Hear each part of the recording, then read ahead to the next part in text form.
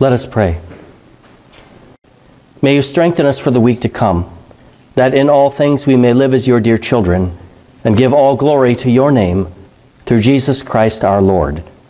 Amen.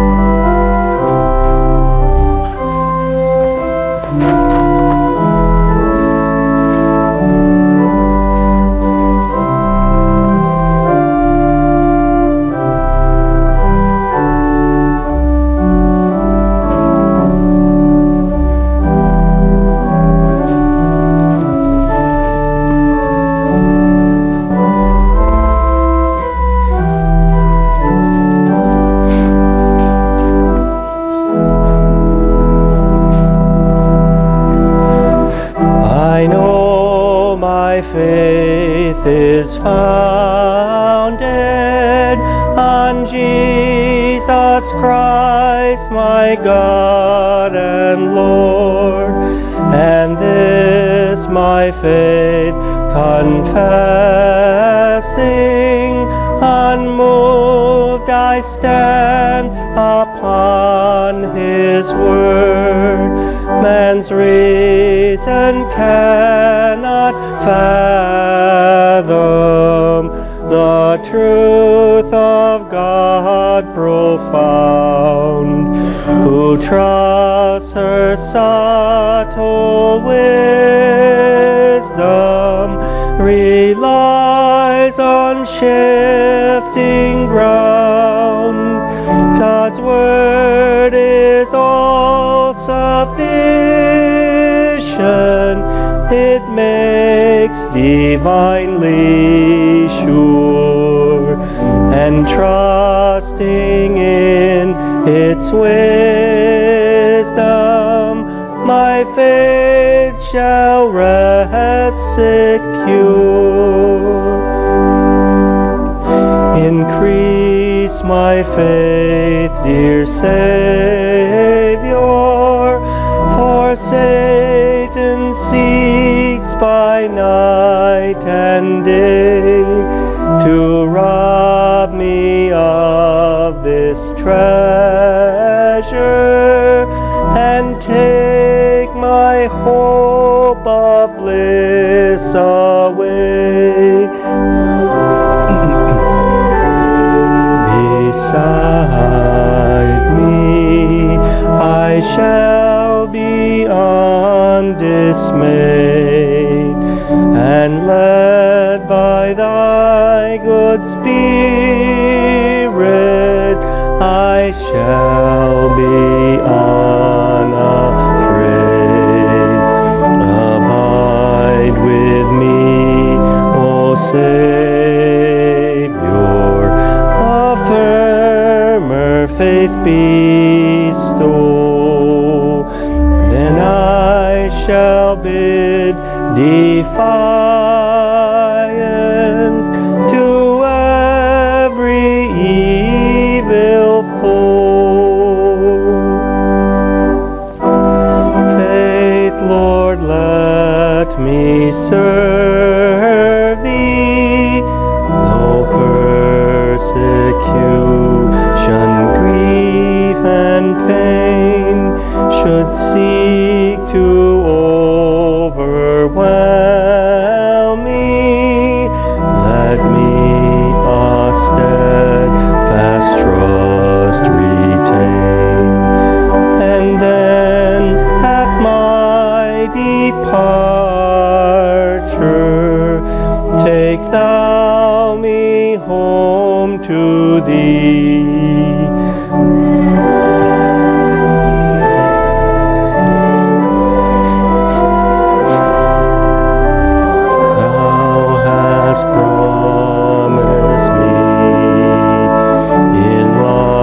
life and death, Lord, keep me until I have nigh gained.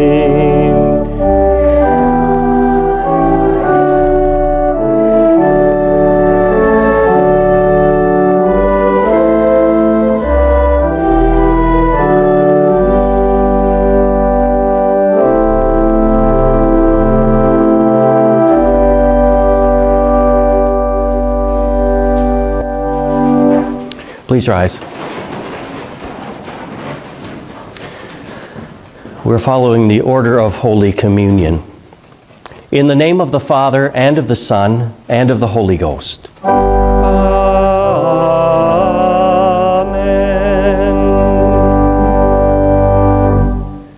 Beloved in the Lord, let us draw near with a true heart and confess our sins unto God our Father, beseeching Him in the name of our Lord Jesus Christ to grant us forgiveness. Our help is in the name of the Lord. Who made heaven and earth. I said, I will confess my transgressions unto the Lord. And thou forgavest the iniquity of my sin. Let us confess our sins. O Almighty God, merciful Father, I, a poor, miserable sinner, confess unto Thee all my sins and iniquities, with which I have ever offended Thee, and justly deserved Thy temporal and eternal punishment. But I am heartily sorry for them, and sincerely repent of them.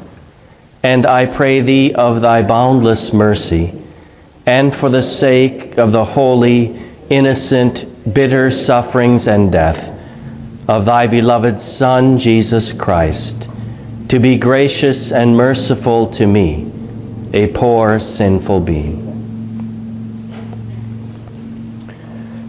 Upon this your confession, I, by virtue of my office as a called servant to the Word, announce the grace of God unto all of you. And in the stead and by the command of my Lord Jesus Christ, I forgive you all your sins in the name of the Father, and of the Son, and of the Holy Ghost. Amen.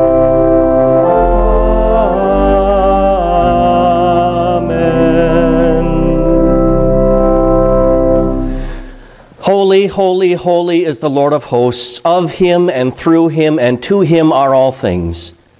O Lord, our Lord, how excellent is Thy name in all the earth. Glory be to the Father, and to the Son, and to the Holy Ghost, as it was in the beginning, is now, and ever shall be, world without end. Amen. Lord, have mercy upon us. Christ, have mercy upon us. Lord, have mercy upon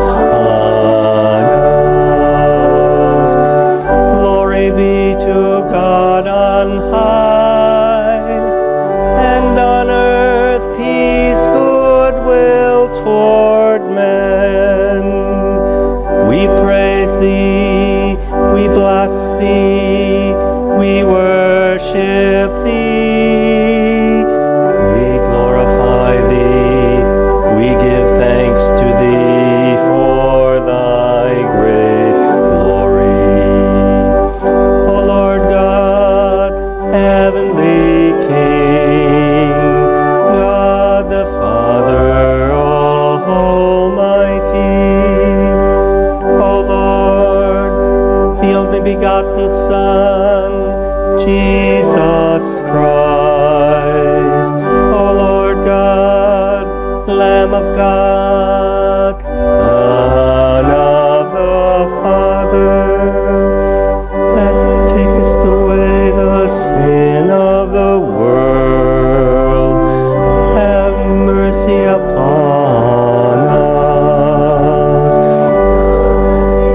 Away the sin of the world, receive our prayer. Thou that sittest at the right hand of God the Father, have mercy upon us. For thou only art holy, thou only art the Lord. Thou only, O Christ, with the Holy Ghost, art most high in the glory of God the Father. Amen.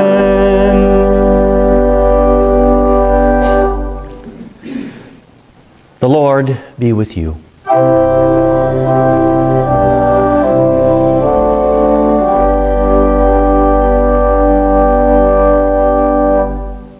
Let us pray.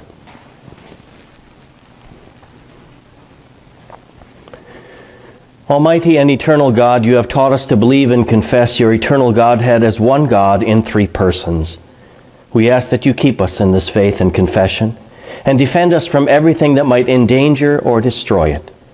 We pray in the name of your Son, our Lord Jesus Christ, who lives and reigns with you in the Holy Spirit, one God, forever and ever.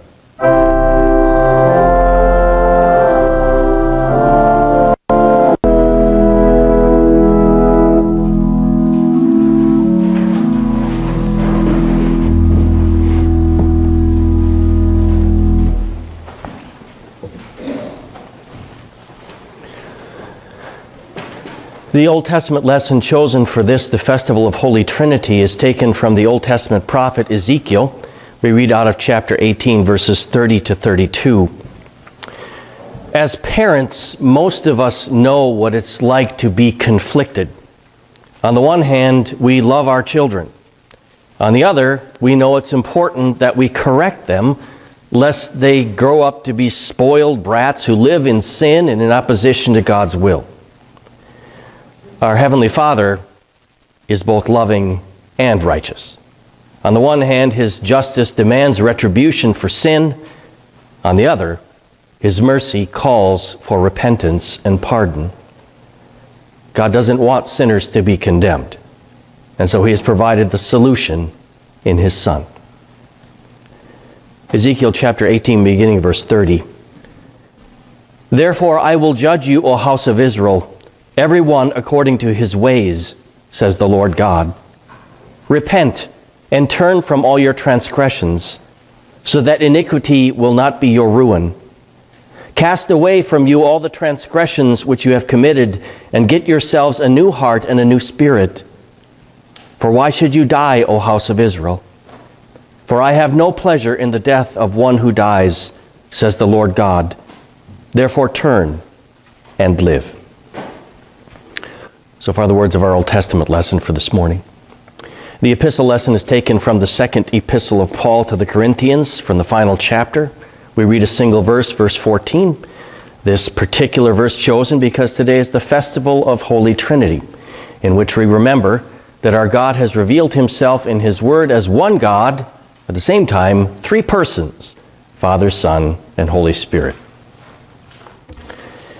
The grace of the Lord Jesus Christ, and the love of God, and the communion of the Holy Spirit be with you all. Amen. Please rise.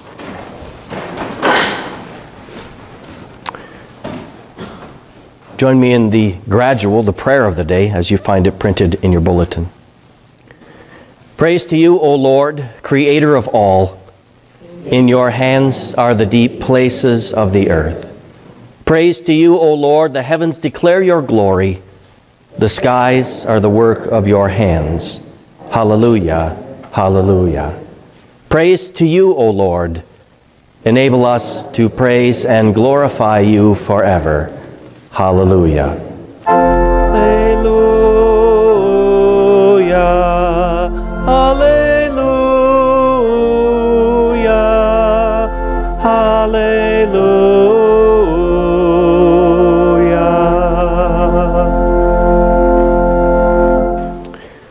And the gospel lesson is taken from the gospel according to the Apostle Matthew. We read out of chapter 28, beginning at verse 18. Be to thee, O Lord. Jesus of Nazareth, the incarnate Son of God, also confirms the nature of God in the Great Commission, placing Father, Son, and Holy Spirit alongside one another as equals, persons of the one God. And Jesus came and spoke to them, saying, All authority has been given to me in heaven and on earth. Go therefore, and make disciples of all the nations, baptizing them in the name of the Father, and of the Son, and of the Holy Spirit, teaching them to observe all things that I have commanded you. And lo, I am with you always, even to the end of the age. Amen. So far, the gospel lesson. Speak to thee, O Christ.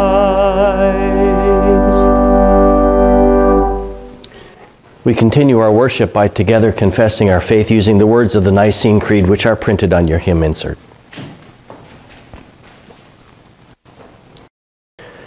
I believe in one God, the Father Almighty, maker of heaven and earth, and of all things visible and invisible, and in one Lord Jesus Christ, the only begotten Son of God, begotten of his Father before all worlds, God of God, light of light, very God of very God, begotten, not made, being of one substance with the Father, by whom all things were made, who for us men and for our salvation came down from heaven, and was incarnate by the Holy Ghost of Virgin Mary, and was made man, and was crucified all for us under Pontius Pilate.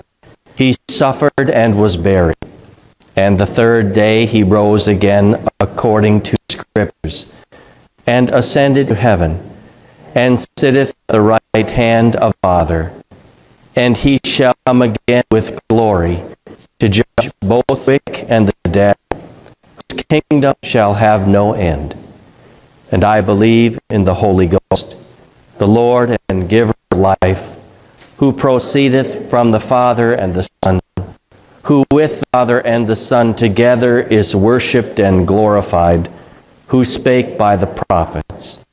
And I believe one holy Christian and apostolic church. I acknowledge one baptism for the remission of sin, and I look for resurrection of the dead and the life of the world to come. Amen.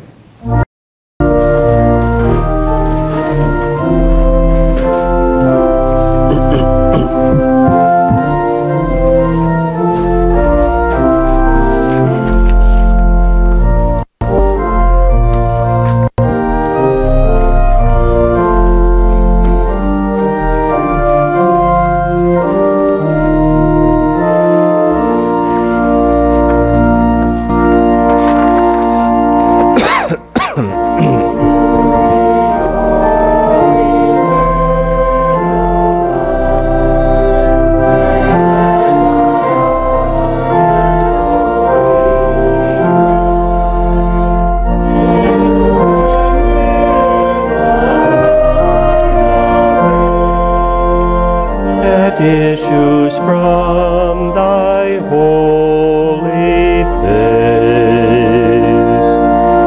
Destroy in me the lust of sin. From all impureness make me clean.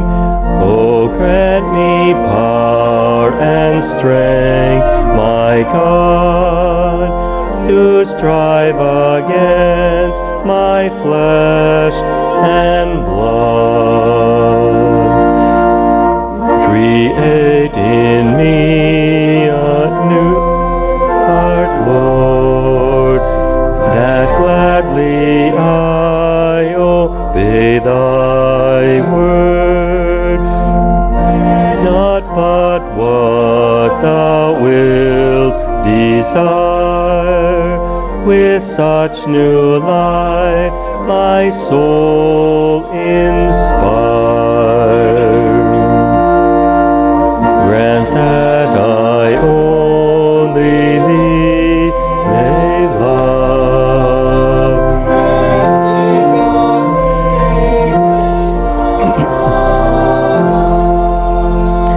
Till I behold thee face to face.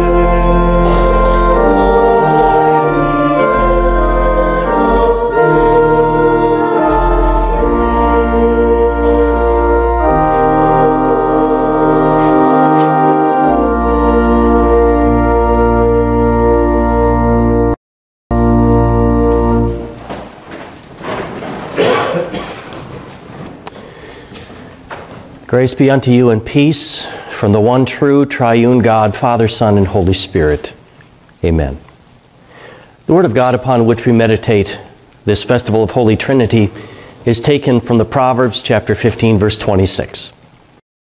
The thoughts of the wicked are an abomination to the Lord, but the words of the pure are pleasant. These are the words.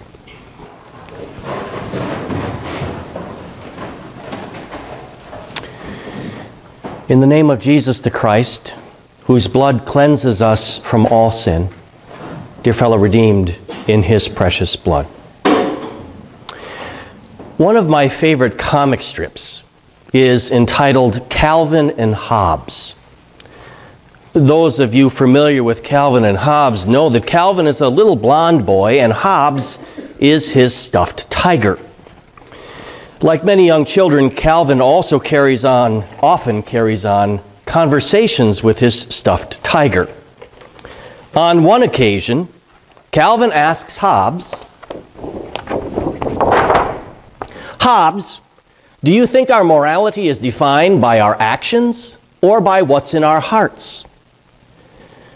Wise old Hobbes responds, "I think our actions show what's in our hearts." After thinking about it and being condemned, Calvin responds, "I resent that." The wise old tiger Hobbes had it exactly right. In fact, our Lord Jesus, long before Calvin and Hobbes were ever dreamt up, said as much when he explained that evil thoughts, words, and actions have their origin in a corrupt human mind. Jesus said, "What comes out of a man, that defiles a man. For from within, out of the heart of men, proceed evil thoughts, adulteries, fornications, murders, thefts, covetousness, wickedness, deceit, lewdness, an evil eye, blasphemy, pride, foolishness. All these things come from within and defile a man." As we walk with Jesus heavenward, we are going to have to contend with our sinful hearts and minds. We're going to have to daily contend with evil thoughts. Our Heavenly Father warns us about living with our thoughts, that is, of thinking that they are hidden from Him. He tells us that the thoughts of the wicked are an abomination to Him, while the words of the pure are pleasant to Him. We're truly blessed to study and to learn from God's holy word. We pray that the Holy Spirit who inspired these words and gave them to Solomon to be written for our faith and soul's sake would bless and enlighten us through these words. Amen. Many, if not all, young boys go through what some would call the gross phase. During the gross phase, they do their best to produce animals and objects that gross out everyone. When I was a young man, that meant purchasing slime from a vending machine at the Kmart. We knew it was a rousing success when we showed it to our mother and she responded simply with, "Yuck! Why would you buy that?" What do you find truly detestable? The complete yuck. What would you refuse even to touch in a million years? If you can imagine such a thing, then you can begin to understand what an abomination is in the sight of God. An abomination is something that is detestable to God, something that He wouldn't touch, as it were, with a 1,000-foot pole. In the Old Testament Scriptures, God Himself tells us on a number of occasions exactly what He finds detestable. And when we look at these things, we find that they all have this in common, that they have the possibility of hurting His people. Those things that make His people physically or spiritually sick and lead to their death are called an abomination. For example, God said it was detestable to Him and should be to them to eat certain animals that consumed rotting flesh and carried disease. Not hard to see why God would find that detestable. In the same way, the Lord also said that idolatry, human sacrifices, consulting fortune tellers, homosexuality, other sexual perversion, divorce, unjust business practices, lying, and all other sins were and still are detestable to Him. Yuck. All of these things have the potential to turn us away from the Lord, or at least to turn His face from us. And so the Lord plainly tells us in the Old Testament, "These things my soul hates." Now there's a statement. Yuck. The ultimate yuck. Now all of these things in this list I just mentioned are visible and in some way observable. But a thing doesn't have to be visible and observable to be an abomination to the Lord. Because right here in Proverbs 15, the Lord tells us that even human thoughts are an abomination to Him. The thoughts of the wicked are an abomination to the Lord. Yuck. But admittedly, we tend to think like young Calvin, right? That our thoughts are private, secret, hidden, and certainly not as bad as sinful actions. But this proverb reminds us that God knows even the thoughts that we think before we think them. We would all be ashamed and embarrassed if other people could read our thoughts. I would guess that we would be embarrassed most of the time if people knew our thoughts. But surely this phrase of the proverb isn't speaking of us, is it? It says that the thoughts, the ideas, the conclusions, the desires, the plans and schemes of the wicked are detestable to Him. Are we wicked? As far as we still possess a sinful nature, we are indeed wicked. And it is, like Jesus said, that sinful thoughts proceed out of sinful hearts. And we all have one of those. It's not just that we have sinful thoughts. Sadly, we often feed and nurture those thoughts. We thoughtlessly subject ourselves to evil ideas and sinful thoughts. Sometimes we are to blame for putting them in our own minds. Oh, not me, Pastor. Not me. Oh, really? What kind of music do you listen to? What's the subject matter? Is it God-pleasing? Always? What do you watch on television and in movies? Do you watch programming that depicts what God calls sin, but it's depicted as just another natural choice for human beings? Do you watch programming that promotes greed and lust? If you could see the meat in the fridge, that it was rotten and it smelled terrible, would you still eat it? course not. Stupid. Why then, if we can see and hear evil, do we still subject ourselves to it? But it's not just what we put into our minds that affects the way we think and act, it's also those with whom we associate. When our friends and neighbors, our co-workers and associates proudly speak of past sins that they have committed and those that they intend to commit in the future, evil thoughts are put into our minds. If those we associate are not concerned about their relationship with Jesus, will we be if we consort with them? The Lord warns us in 1 Corinthians, do not be deceived, evil company corrupts good habits. So here's the invisible elephant in the room. Why do we allow evil thoughts to be put into our minds? Why don't we see the evil and run from it? The answer is frightening and simple at the same time. We are corrupt.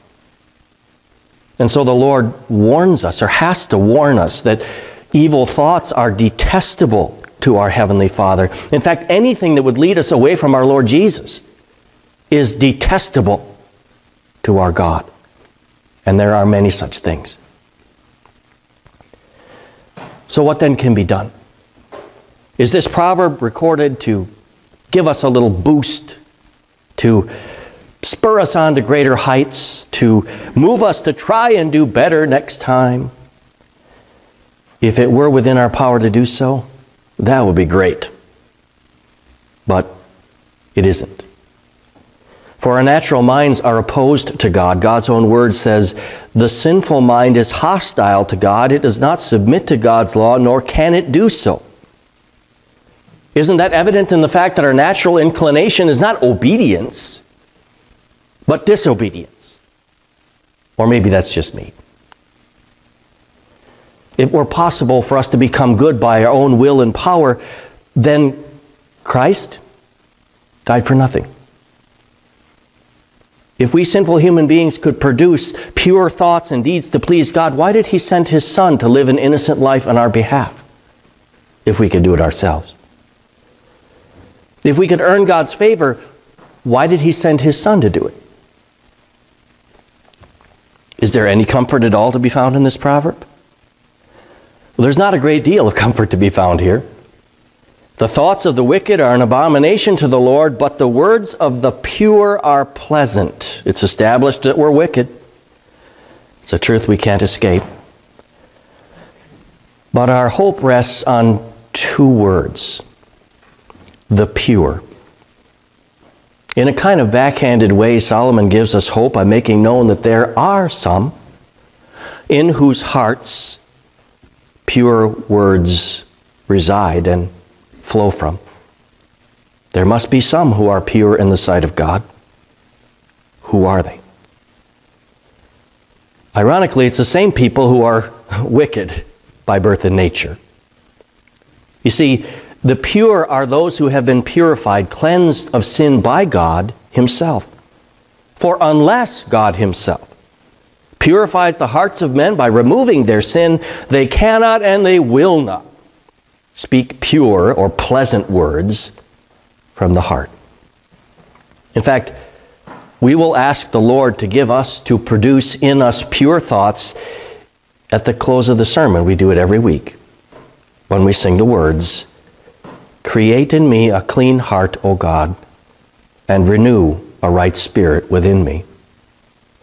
We're saying, Lord, unless you remove my sin for Jesus' sake, unless you purify my heart, I can only produce wicked thoughts and words. Give me a new guide, your Spirit, your Holy Spirit, that He may lead me on your paths. And we know even then, hopefully at the end of the sermon, we know even then that God has heard our prayer. Our sins have been removed. Our hearts have been unburdened. For you see, it's Christ who cleanses us and makes us pure.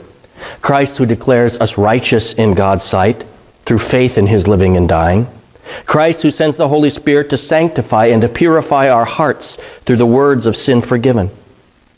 It is the Spirit of God who through the Word fills our hearts with pure thoughts and pure words which we pass on to others, pure words that have to do with our perfect and pure Savior, Jesus.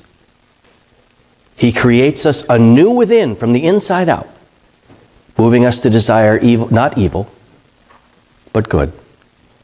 He gives us new life and produces in us pure thoughts and desires. But it's only the power of the cross that can move us to say in the face of temptation, how can I do this great evil and sin against God?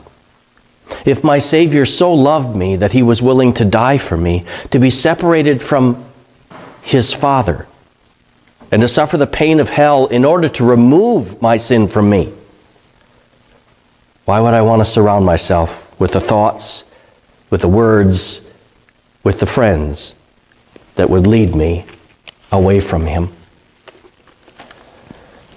Instead, dear Lord, let this encouragement be my daily guide and prayer.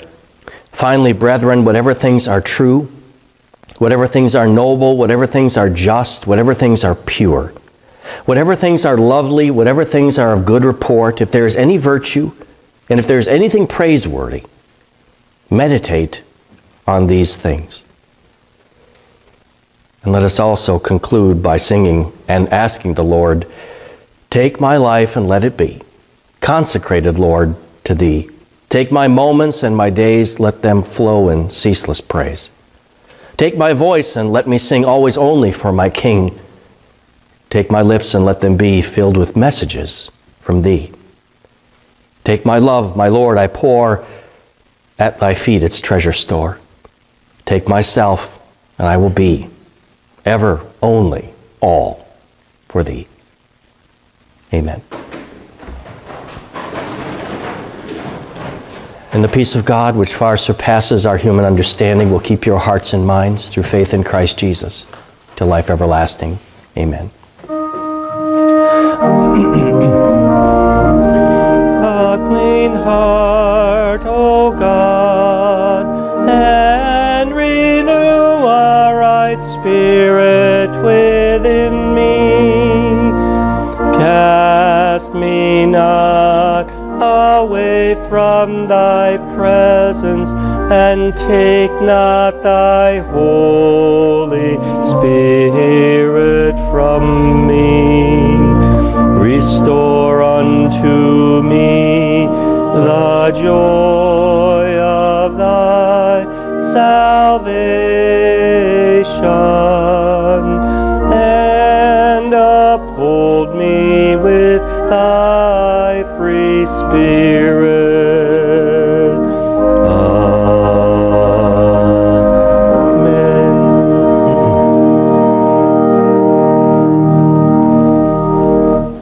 While there is no offering to be gathered by the ushers, we will continue with the offering hymn.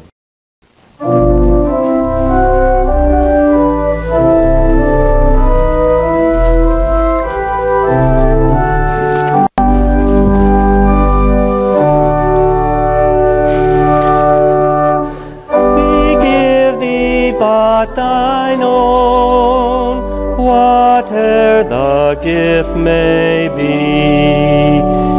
All that we have is thine alone, a trust, O Lord, from thee. May we thy bounties thus, as stewards true, receive,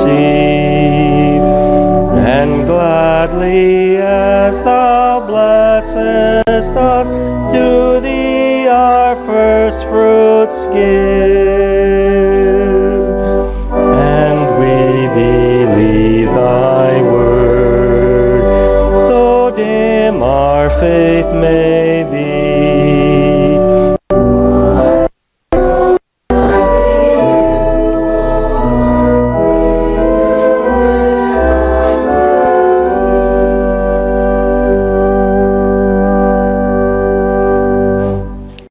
Holy, holy, holy is your name, O Father, Son, and Holy Spirit. Our hearts sing the praise of your name, dear Heavenly Father, for you are our Creator and Preserver. Especially do we remember your great love in sending your own Son and offering him up for our eternal redemption. Our hearts sing the praise of your name, dear Savior Jesus Christ. You loved us in suffering and dying for our sins on the cross. In you, the Son of God and Son of Man, we find hope, joy, and peace, yes, eternal salvation. Our hearts sing the praise of your name, dear Holy Spirit, for you have revealed God's truth to humankind, and through it have called us to faith and forgiveness.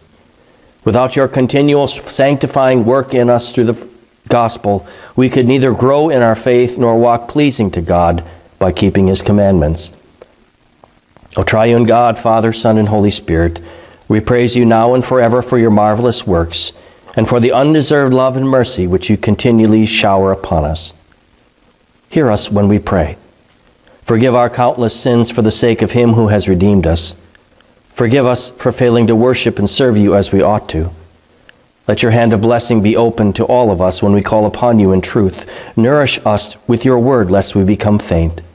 Strengthen us, lest we become weak. Cheer us, lest we become depressed with the troubles of this life. Hold us up, lest we stumble beneath the burdens that afflict us. Direct our physical and spiritual footsteps, lest we falter and choose the wrong way. Bring us sweet relief from pain and illness. Where encouragement is needed by us, there apply the fitting word. When we need patience in bearing our crosses, teach us our Savior's own example of enduring suffering. Refresh our memories with all the good things you have continually done for us. Open our lips to praise you for them. Lead us daily to search your word, that we might be warned and instructed by its precepts, and our souls inspired with its message of divine grace and salvation. Be always near to us to guard us from sin and unbelief, so that the devil, the world, and our flesh may have no power over us. Yes, make us victorious Christians who are always faithful to your word, faithful to our calling, and faithful to you. Impart all needful blessings to our bodies and souls, and do not, on account of our sins, withhold your help from us. In Jesus' name we pray. Amen. You may be seated. We'll continue with the first four stanzas of hymn 400.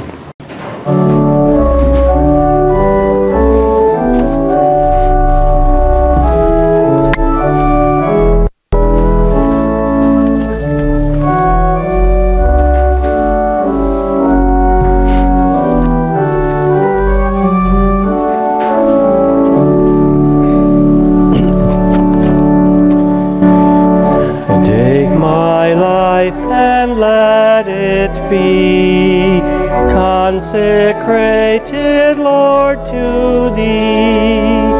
Take my moments and my days, let them flow in ceaseless praise. Take my hands and let them move at the impulse of Thy love. Take my feet and let them be swift and beautiful for Thee. Take my voice and let me sing, always only for my King.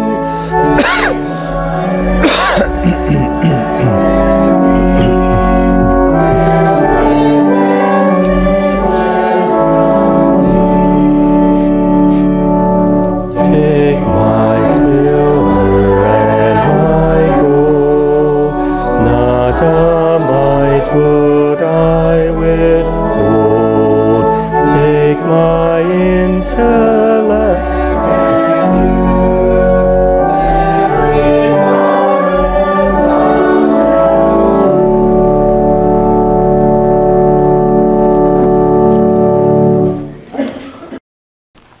Please rise.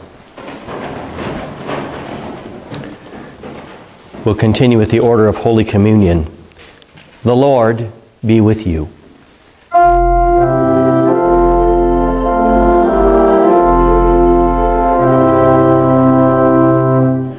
Lift up your hearts. Lift them up unto the Lord. Let us give thanks unto the Lord our God. It is meet and right so to do. It is truly fitting, proper, and spiritually beneficial that we should at all times and in all places give thanks to you, O Lord, Holy Father, Almighty, everlasting God. Therefore, with angels and archangels, with all the company of heaven, we laud and magnify thy glorious name, evermore praising thee and saying,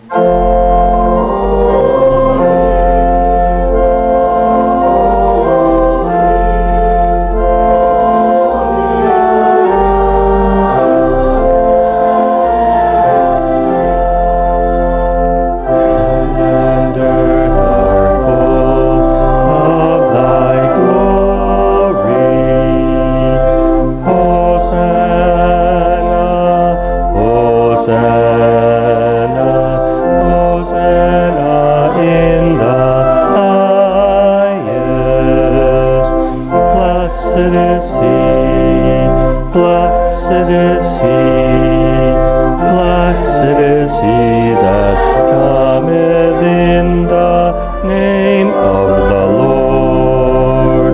Hosanna, Hosanna, Hosanna in the highest. Our Father, who art in heaven, hallowed be thy name. Thy kingdom come, thy will be done on earth as it is in heaven. Give us this day our daily bread, and forgive us our trespasses, as we forgive those who trespass against us. And lead us not into temptation, but deliver us from evil. For thine is the kingdom, and the power, and the glory, forever and ever.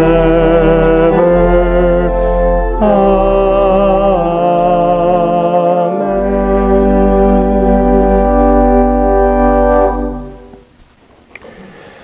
Our Lord Jesus Christ, the same night in which he was betrayed, took bread. When he had given thanks, he brake it and gave it to his disciples, saying, Take, eat, this is my body, which is given for you. This do in remembrance of me. After the same manner also he took the cup, when he had supped and when he had given thanks. He gave it to them, saying, Drink ye all of it. This cup is the New Testament in my blood, which is shed for you for the remission of sins. This do as often as you drink it, in remembrance of me. The peace of the Lord be with you always. At this point, I ask you to get out your little host and wine. With the wine on the bottom, please tear off the top, under which you'll find a small piece of unleavened bread. Take and eat. This is the true body of your Lord and Savior Jesus Christ, given unto death for your sins. Please turn it over, it won't spill. Peel the other side off.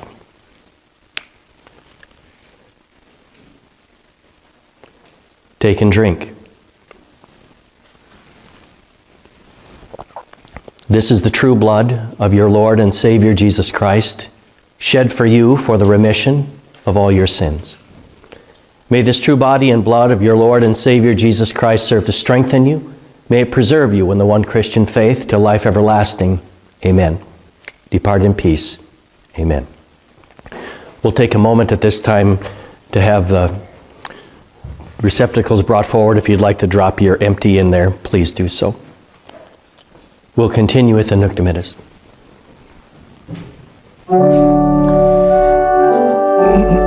Thy servant depart in peace, according to thy word. Thine eyes have seen thy salvation, which thou hast prepared before the face of all people, a light to lighten and the glory of thy people Israel. Glory be to the Father, and to the Son, and to the Holy Ghost, as it was in the beginning, is now, and ever shall be, world without end. Amen. Oh, give thanks unto the Lord, for he is good.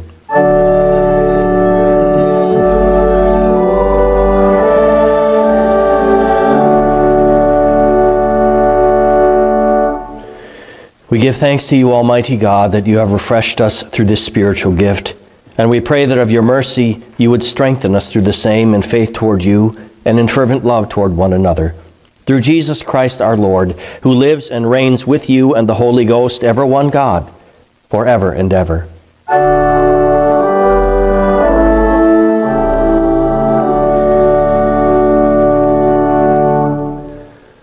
The Lord be with you.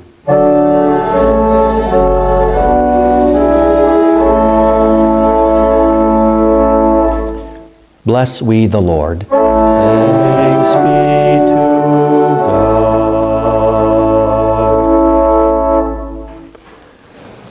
The Lord bless you and keep you. The Lord make his face shine upon you and be gracious unto you. The Lord lift up his countenance upon you and give you peace.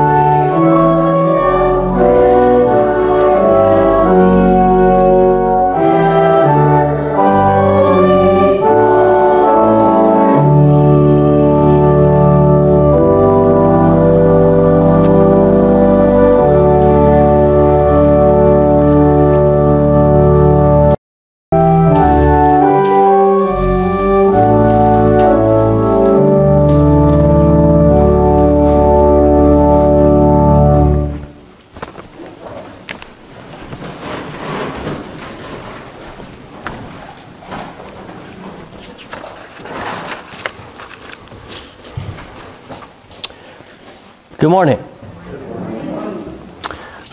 Just a couple of announcements here. Of course, we're going to try to continue with our worship next Sunday at the same time. And for the foreseeable future, we'll try to handle the Lord's Supper the same way. If you want private communion, you can certainly speak to me beforehand. Obviously, the COVID-19 thing, we're sick and tired of hearing about it. It's affected a lot of people, but in the midst of this epidemic, pandemic, whatever you want to call it, there have been issues with tropical storms, our brothers and sisters overseas. So if you can help with that, there's a note here in the bulletin about kinship disaster relief. Apparently a number of our fellow believers have lost worship places and the necessities of life, and you can help with that if you wish to. You know about the notifications and common sense requests. The CLC call news is there in the bulletin. Been a few changes, not too much. And the offerings from last Sunday are also listed there in the bulletin.